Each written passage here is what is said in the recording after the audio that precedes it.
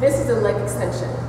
You want to sit back, making sure that the pad is not fully touching the back of my knee, that I have maybe an inch and a half worth of space. Have the top of my ankles and the bottom of my feet on the pad here. Sit back, hold the hand grips, and extend. I want to make sure my toes are pointed straight forward to the sky. Now, if I have some type of knee problem or a knee impingement, I can press this yellow button and start from a different position. So say I can't start all the way back here with a full range of motion, I can start from wherever my body will allow and still complete the exercise.